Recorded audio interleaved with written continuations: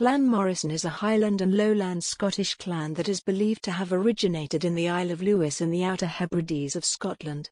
The name Morrison is derived from Mac Ghille Mhoire, which translates into son of a servant of the Virgin Mary.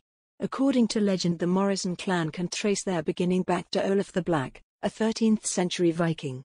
Olaf's ship was shipwrecked off the coast of the island of Lewis. Olaf's family and crew made their way to shore where they established a colony among the existing inhabitants.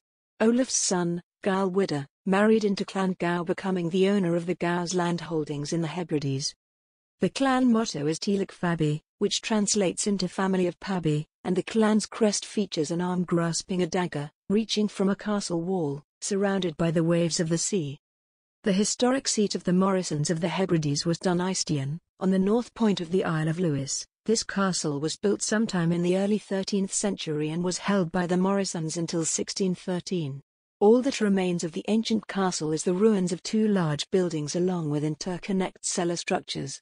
The Morrison clan society purchased Dunystian from a London property company and transferred the ownership to the clan's chief. The historic seat of the mainland branch of the Morrison family was Bogney Castle, located near Huntly, Aberdeenshire. The castle was constructed in the late 17th century by the clan but was never inhabited. The castle is now a scheduled Scottish ancient monument. The Morrison Clan Society was formed in 1909 in Scotland with the purpose to find the hereditary chief of the clan. In 1965, John Morrison of Rushdie was recognised as chief of the Morrison clan.